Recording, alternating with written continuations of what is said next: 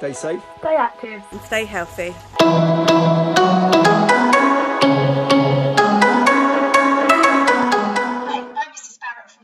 Physical activity and sports specialist, and we hope you're keeping active and healthy at home or at school. This is our 4th PE lesson of striking and fielding aimed at children in reception classes, so early years foundation stage. Well done if you're watching this video. Hopefully it means you've already taken part in our first 3 striking and fielding lessons and are now ready and raring to go for our 4th lesson. This striking and fielding lesson is all going to be about pushing. So the skill is going to be pushing using possibly our hands or equipment like a cricket bat.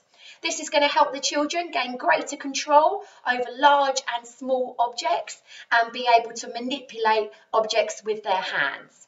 For this particular activity, you will need quite a few pieces of equipment, so I'm going to describe what you need and then we'll pause the video there before our warm-up so that you can make sure you've got everything you need.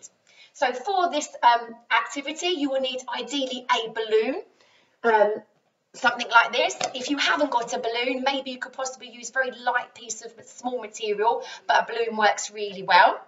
In addition, you will need lots of pairs of rolled up socks like we've used in our previous lessons. A ball, it could be a tennis ball size, it could be sort of a medium bouncy ball size, and something you're going to use as a cricket bat. So if you do have sort of a garden plastic cricket bat, if you're working inside, then that's fantastic. If you don't, you could possibly use a broom or maybe even a frying pan as your cricket bat today. So if you'd like to pause the video there and get all of the equipment you need ready for our warm-up.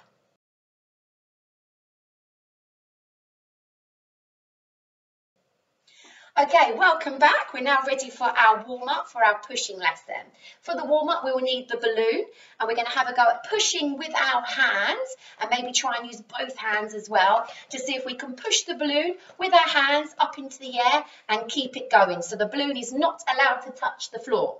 Okay, so Xanthi's going to go over to a space with her balloon and have a go at pushing the balloon up into the air without it touching the floor. So real teaching points for this one is keeping your eyes on the balloon and timing it right so it never touches the floor. Awesome. And try and encourage the children to use their left hand and their right hand to push it up into the air. If the balloon touches a wall or a sofa or a piece of furniture, that's okay. As long as obviously you don't go into the furniture, you can play off of the furniture and carry on pushing. Awesome. So hopefully the children will enjoy this one and it will get them ready and nicely warm for the first pushing activity. As well as doing it by themselves, they can do it with a sibling or a partner, or you can join in with them. So this time, Xanthi, we're going to work together as a team, which is an important skill for them to cooperate and work and take turns. We're going to have a go one at a time at pushing the balloon up into the air, taking turns, making sure the balloon doesn't touch the floor. So I'm going to stand opposite Xanthi in my space and we're going to push the balloon up into the air, working as a team. Good. Oh, it touched the floor. Make sure we push it up into the air. Oh, that's right if it comes off the ceiling. Come this way a little bit, Xanthi. Pushing it up. Good girl. And use left hand as well as right hand.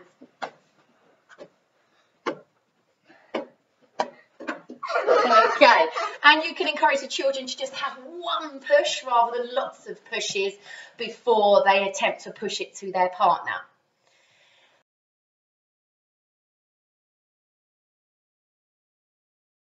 Okay, we're now moving on to our first pushing activity after our warm-up. So for this activity, you will need a ball.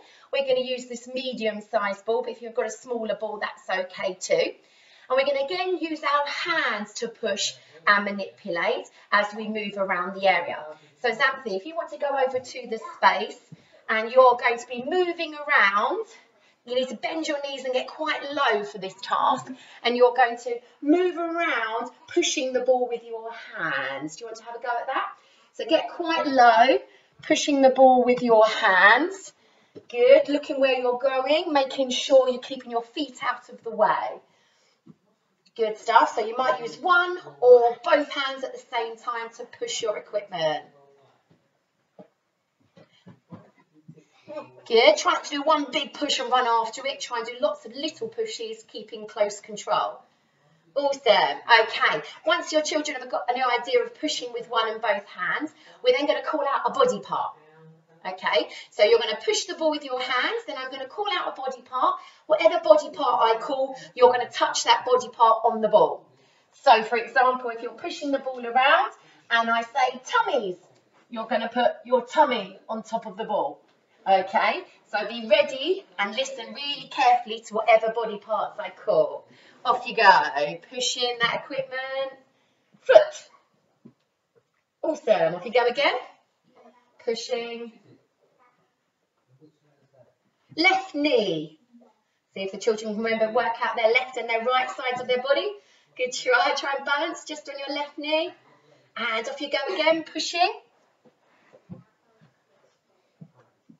Bottoms. Can you put your bottom on the ball and stay balanced? Good stuff. Carry on pushing. Right elbow. Good. And carry on pushing. Noses. Good stuff. And carry on pushing. Can you put your chin on the ball? Good, and freeze it there. So there's loads of different body parts that you can call out there, so the children get to know and identify the different names.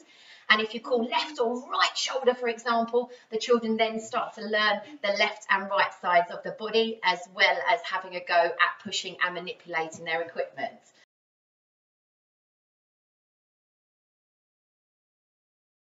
Okay, a little bit of fun, Xanthi. You're going to leave the ball on the floor and you've got to go to the ball with your body. So if you stand facing the ball, you know the nursery rhyme, head, shoulders, knees, toes. Okay, so go closer to your ball. You can't pick the ball up, and see if you can go head, shoulder, knee, toe on the ball as quick as you can. Off you go. Now the head, that's it, head, shoulder, knee and toe. Stand up. Toe, good, and once more, how quickly can you do it? Head, shoulder, knee, toe. Head, shoulder, knee, and toe. Good stuff.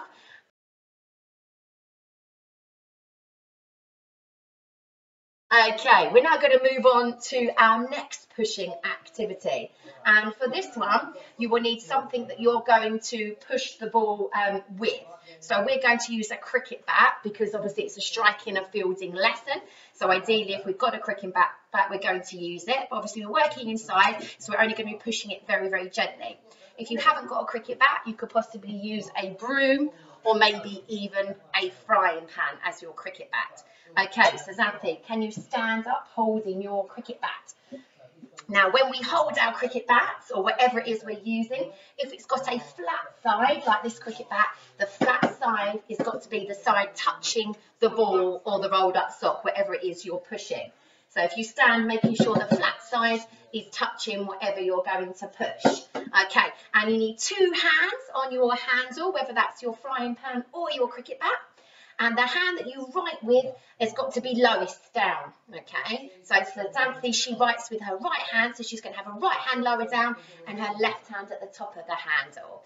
Right, Xanthi. And it's up to you, which ball would you like to have a go at pushing with your cricket bat? Okay, she's chosen the smaller ball. It might be a little bit easier if you went for a bigger ball. So she's going to have a go at just gently pushing the ball using her cricket bat around the space. Good stuff. And obviously try at walking speed first before you try and go too quick. Good. Remember, little touches, little pushes, just like you would do with your hands, because you don't want to whack it really hard, particularly if you're working in an inside space. So let's have another look, Xanthi. Pushing. Bend your knees a little bit and make sure the ball and the bat is out to the sides of your body if you can. Good stuff. Okay, we're now going to put some obstacles in. So I've got 4 colour cones. If you haven't got cones at home, you could use cushions, you could use books, you could use cuddly toys as obstacles. So we're going to put those out around the space. And Xanthi's going to carry on pushing using her bat, but she's not allowed to touch her obstacles. So see if she can go and manipulate her bat and her ball around the obstacles. Good job, Xanthi. Making sure we're always looking at the ball and looking where we are going.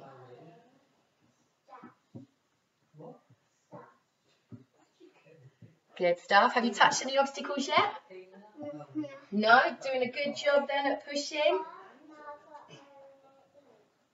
Okay, and freeze it there, and obviously you can encourage the children to go a little bit quicker as they get confident. Okay, this time we're going to try and not only push, but we're going to be trying to look up to go to the correct colour. So we've got 4 different colour codes, red, blue, yellow and green. If you haven't got 4 different objects, maybe they could be 4 different coloured objects, sorry, maybe they could be 4 different objects. So they could be 4 different coloured toys, or a cushion, a book, a water bottle, and a slipper, whatever it might be.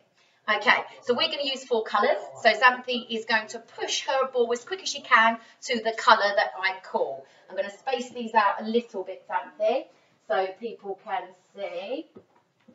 Okay, you're going to begin in the middle of your space. When you get there, just wait until I call out the next colour. Red. So push the ball to the red and then stay there. Nice close control. Yellow. So look up, see where your target is. Push it to yellow. Good stuff. Blue. Red. So it's quite hard to manipulate that bat and that ball, so it might take the children a little bit of time. Green.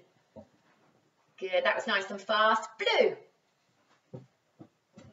Again, encouraging the children to do little pushes rather than one big whack and run after it, otherwise they're not going to get close to their target. Red. Yellow.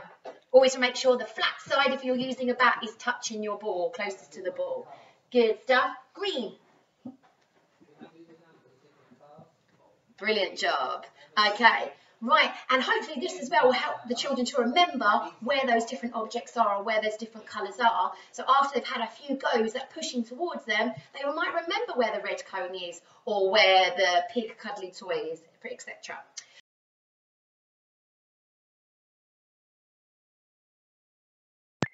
Hi, welcome back. This is our last pushing activity. So you need to continue using the ball, whichever size ball you were using before, and your bat. And Athena this time, who's in reception, is going to have a go at pushing the ball with her bat, and she's going to try it with the bat and with the frying pan to show that your reception children can do this. And I'm going to be rolling the ball gently along the floor.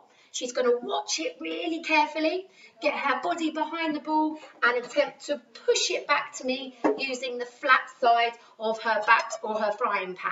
So Athena, do you want to stand in that position? Good, bring your feet a little bit closer and move back a tad for me. Okay, and I'm going to roll it gently. You're going to watch it with your eyes and then attempt to push it with your bat, but just gently because we're inside. Good, so really watch that ball. Good, good try. Oh, unlucky, just went slightly under your bat. It's a bit of a big bat for you. Try and stand up a little bit more, Athena. That's it. Okay, watch the ball. Good one. Hey, right, shall we try with the frying pan as well? Because not everybody at home might have a cricket bat. So exactly the same. If you're using a frying pan, make sure the bottom of the frying pan is facing the ball. Right, bring it down a little bit lower. Ready? Yay, good push.